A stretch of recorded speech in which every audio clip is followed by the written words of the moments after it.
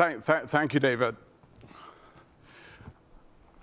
I thought we would start by being optimistic, partly because this is Techonomy, and I think it's important for Techonomists to be optimistic.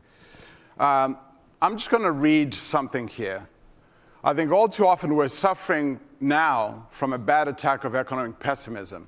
It is common to hear people say that the era of enormous economic progress which characterized the last century is over, and that the rapid improvement in the standards of living is going to slow down, that a decline in prosperity is more likely than an improvement in the decade which lies ahead of us.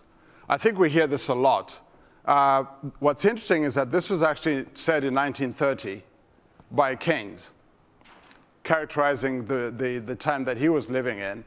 And Keynes was an optimist, and he thought that this was wildly mistaken. In fact, he went on to make a prediction that, in fact, he predicted that over the next 100 years, the standard of living in the advanced economies, he called them progressive countries at the time, the advanced economies was going to go up somewhere between 4x and 8x what it was at the time, which was and those are the predictions that he made. And if you actually look at the countries he was talking about, they've largely done exactly that.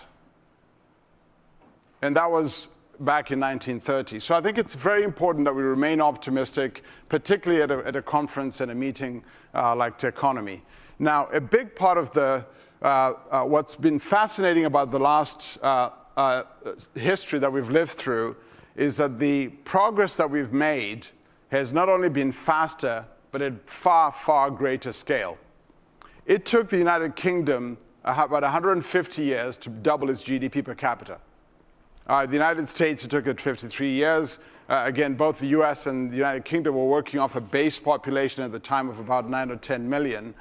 It's taken China 12 years to achieve the same thing at a far, far greater scale, 1 billion people. So I think there's reason to be optimistic here. And one of the things that's interesting, as David alluded to, is that manufacturing has actually been a big part of the growth and progress that we're talking about. In fact, this is just a snapshot of our current times. If you think about the progress we've made in terms of GDP growth and so forth, the contribution of manufacturing at this point in time being pretty significant. The dark blue shows the advanced economies, the light blue the United States. So value-added growth, which is really contribution to GDP, is roughly of the order about 12 to 15, 16%. Contribution to employment, we'll come back to that, but right now in advanced economies stands at about 14%, for the United States about 9%. Exports, huge contribution.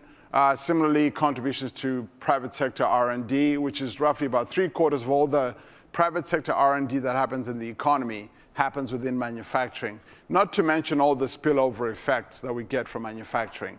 If you look at contributions to growth, a pretty impressive story, again, working off the base of employment. But we do need to come back to the employment question, because as you can see from this chart, and we stopped the analysis deliberately just before the recession to make the point that even before this recession, there'd been a long trend of circular decline in manufacturing employment. This didn't just happen because of the recession. So that data in the United States and the advanced economies is right up until 2006.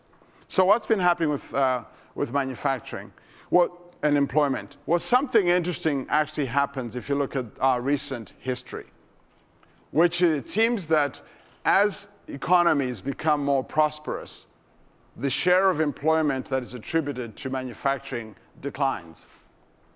So on the horizontal axis, you see those are measures of GDP per capita adjusted for purchasing power parity.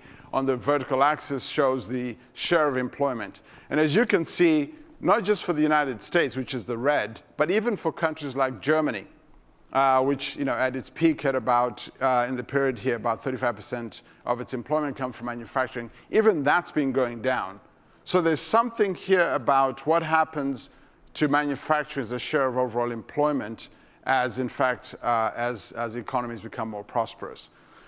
So I think it's important, even as we get excited about the innovations and the recovery and the resurgence we're going to see in manufacturing, that there's a historical trend here to be mindful of. So what does the future look like for manufacturing? Well, there are several important factors that are going to define how this looks over the next 20 to 30 years. First of all, it's important to talk about demand. We're going to see in the next 20 years about 1.8 billion new consumers who are going to be wanting, in addition to what we have, we're going to be buying products and services that come out of this sector. And what's interesting about that growth is that not only is it fragmented in terms of the nature of the needs that people are going to want, it's also very global. In fact, the majority of it is going to come from emerging countries. You've also got all the technology innovations that everybody in this room is familiar with. In fact, we heard the discussion yesterday with Rodney Brooks and Andy McAfee talking about robotics and automation. There's also other trends, as you know, 3D printing, to use of carbon fiber materials, and all the material innovations that are going to occur. So there's a tremendous amount of innovations we're going to see, as well as business innovations, more sophisticated supply chains, value chains that are more resilient. We're also going to see a new era of global competition. It's actually quite striking that even if you just look at the last 30 years, one of the remarkable things is that in terms of capturing value added from manufacturing, the United States has remained at the top of the league tables in terms of value added over the last 30 years. But we've seen lots of changes below that. So it used to be that 30 years ago, Germany was in fact number 2. But now it's dropped to about number 4 or 5, depending on the precise date you look at. We've seen China go from number 15 to now being number 2. We've actually seen new countries enter the leagues. So India wasn't on the top 15 list. Now it's in the top 10. So I think we're going to see rapid competition. The same applies to countries. What applies to countries also applies to companies. The companies are now competing on the global scale. So that's going to affect manufacturing. The actual nature of work itself, what actually gets done in manufacturing, will change. Again, the panel yesterday talked about robotics and automation. I'll come back to another point that has to do more with services, but hold that thought for a second. So I think in the work that we've been doing, it's become very clear that as we think about the global landscape, simply thinking of manufacturing in the sub-segments, textiles, automotive, is actually largely unhelpful. We found that it's actually quite helpful to think about the nature of the demand as well as the inputs and dynamics in those industries. So we see 5 segments. The one at the top, which is global innovation, where the actual research and innovation happens globally, it doesn't matter where, but it's mostly applied to very local or regional needs. You've also got what we call regional processing, and then you've got very energy and resource intensive commodities, which are also part of manufacturing. That would include basic materials and so forth. Then you've got global innovations and innovators, where the products are not that differentiated. In fact, most of what we see in the tech industry fits this category. Then you've got a very labor intensive group.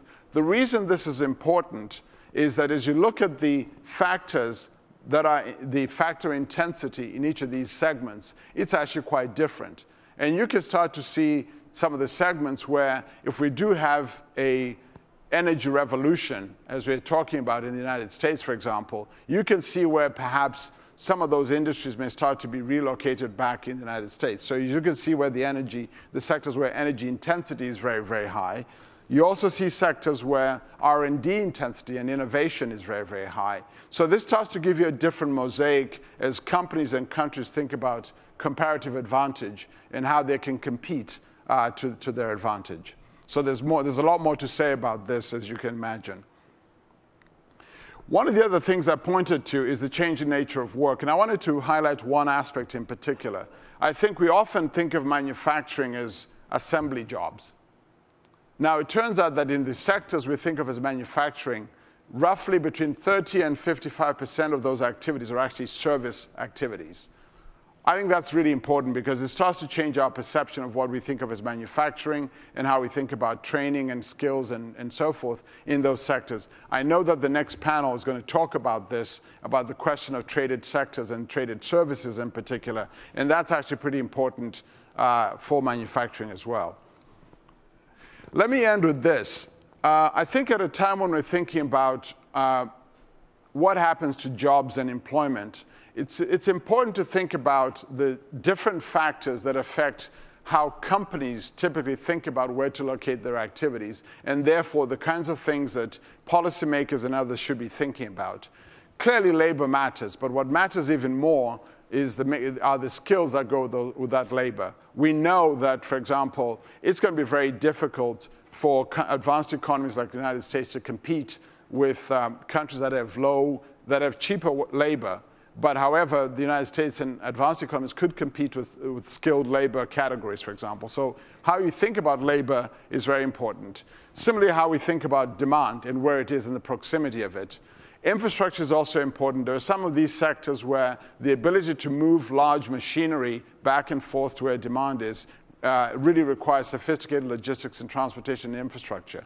Then you've got a lot of the non-labor inputs, which many people in this room spend a lot of time on. How are we going to think about energy? How we think about natural resources? How we think about intellectual property as well as innovation and some of the cluster effects. And then, of course, it's important to think about business and the regulatory environment. That is important because as nations start to compete, many countries are putting on the table unbelievable incentives to encourage companies to locate activities in their geographies. So it's important that we become, and we encourage policymakers to become a lot more sophisticated as we think about reinvigorating where jobs and manufacturing activities ultimately get located. Thank you. Thank you, James. You're welcome. Really appreciate it. Really interesting stuff. And in fact, if there's two issues, if there's an issue besides whether management gets it in business that we care about, it's what is going to happen to jobs. And you probably have felt that, I hope, in our program, and you certainly would feel it if you looked at what we did in Detroit. We are very, very eager to keep focusing on this question of the impact of technology growth and technology's advances on employment and what that means, because